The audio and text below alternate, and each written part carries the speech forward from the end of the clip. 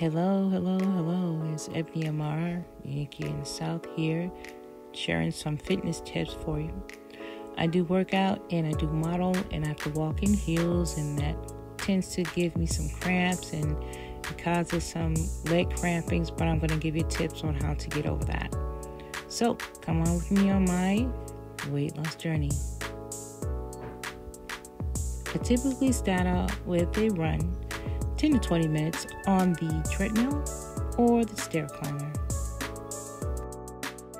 Of course, for cardio, you can do whatever you prefer, jump rope or whatever that may be.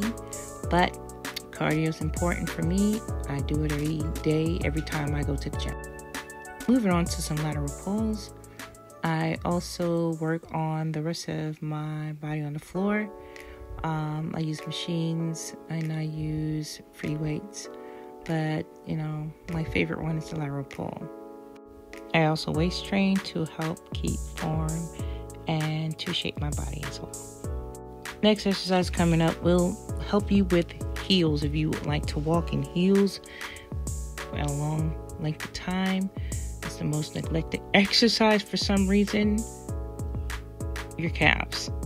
Make sure you're taking care of your calves because all of your weight is going to have to go to the balls of your feet. So, work out well. Enjoy. Thanks for watching. Have a great day.